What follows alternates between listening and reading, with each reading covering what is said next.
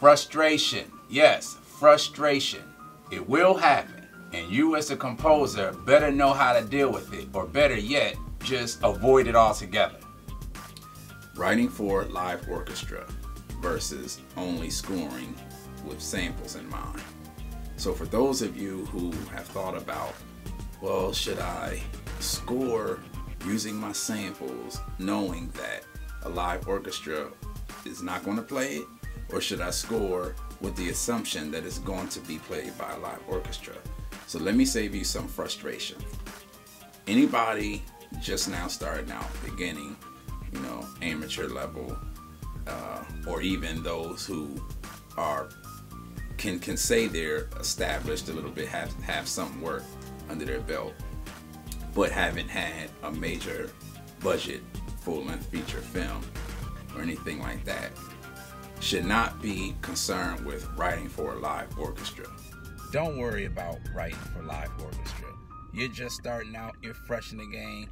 Don't even concern yourself with writing music for a live orchestra or live musicians. If you do the research and look at what it takes to be associated with a project that has a live orchestra, you'll quickly realize that due to budget, you're not going to have the money to pay them. So why are you worrying about wasting time writing for them? Time frame, it's a highly pressurized environment. You're not that experienced enough to even have to deal with writing for live musicians and recording live musicians. So why even stress yourself out over that? Why even waste your time? The reason why you won't be able to pay them is because the jobs that you do get aren't going to be paying you much, if anything at all. If you're still in that stage of accepting or doing work for free, which I don't recommend, after you do your first 1 or 2 projects for free just for experience, to get some experience under your belt. After that first 1 or 2, I don't recommend at all working for free. But you won't be able to pay live musicians because you won't have the money, you won't have that in the budget, so why even work? Bruh. So why even worry about that? I can't stand other drivers.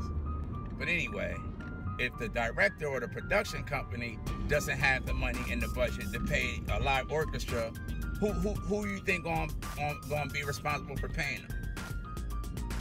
Exactly. So don't worry about all of that.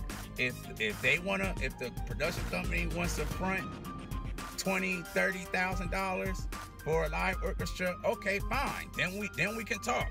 Then we can talk writing for an orchestra. You want to know that way ahead of when you accept doing the project. So if you know well in advance that you're going to have the money for a live orchestra, that's when you want to be concerned about writing for a live orchestra. If you're not on a big budget feature, chances are you won't be writing for a live orchestra. So the time it's going to take you to actually go from beginning scoring to big budget live orchestra scoring can be years. So why focus on that right now? Why waste any time thinking about that right now? No, all you need to be concerned with is using the samples that you have and writing according to the samples that you have. Don't worry about articulations and things like that based off of it going to orchestration for a live musician. Just let your DAW do the work for you. Let your digital samples and your sample library do the work for you. At best, you may get 1 or 2 musicians that you know who will be willing to play for you for free. If that's the case, then sure, go ahead and write for them. But if not, don't worry about using live musicians. And if you get a good sample library, you won't have to worry about live musicians anyway. It was live musicians who played the samples for the good sample libraries. This is why I stress the importance of researching the sample libraries that you get, putting the money into the sample libraries you get, because if you can get a great sample library that has used live musicians to record it, that takes the place of writing for your live musicians. So you focus all your energy on creating the best music you can with your sample library versus trying to actually write for a live person who's going to play it. I myself used East West Hollywood Symphonic Orchestra. Libraries like that are great, excellent. They were recorded by real musicians playing real instruments. When you sit down and take the time to write a piece of music, write it how you want to write it, how you want it to sound, period. Don't waste any time thinking about, oh, well, a real musician, would play it like this, so I gotta make sure I spend 5 hours on orchestration. No. All you're gonna do is give yourself a unneeded headache. Spend what you need to spend to get your sample library.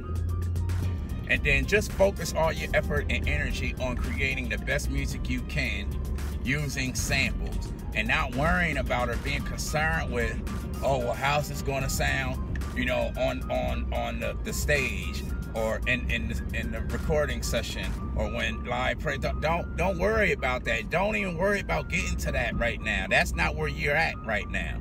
Right now, you in your basement in your drawers by yourself in the dark writing with your sample library. That's where you are, and that's what you need to be concerned with. Nothing else. Because I'm telling you, you'll stress yourself out caring about something that doesn't even matter right now. It doesn't even pertain to you right now. Not at this level. You're a fresh fish. You need to worry about the things that are pertinent right now. And right now, the only thing that matters is getting a great sounding sample library that you can work with. Anything else is for later. So don't waste your time, effort, or energy over that. Write your scores using the samples that you have based off of the sample library, not based off of a live musician playing it. In other words, don't write for live musicians when you're first starting out. Most of you might not even understand how to write for live musicians, so don't even worry about that. That's just a barrier that can prevent you from sitting down and creating. A needless barrier at that. All you need to be concerned with is coming up with good melodies, good themes, good chord progressions, know your instruments, know your sound. Spend all your time devoted to your sample library. Know where all your sounds are, so you don't have to waste time trying to find a particular sound when you're in the middle of creating. Spend your free time on that, or your study time on that. Don't spend any time worrying about, well, I gotta make sure I articulate this, for a live musician and all that foolishness. No, you do all the orchestration and stuff yourself using your DAW. That's all you need to be concerned with. Anything other than that, you just wasting time. And that's just the basic facts. That's just the truth of the matter. Sit down, take the time, create your scores using the sample library that you have. Don't worry about writing for a live orchestra for now. That's years down the line, if ever. Most of us will probably never write for or have to write music for a live orchestra, because a lot of us just deal with independent films. And believe me, they're not paying for live orchestras. So don't worry about that kind of stuff. Save yourself a needless headache. So I hope you take this advice and let it help you, to save yourself from a little bit of frustration that you may start to encounter, thinking that you have to do one thing when you really don't. Go ahead and subscribe if you want to be notified when I drop more videos, and feel free to check out the website, jamiecolemanmusic.wix.com/composer.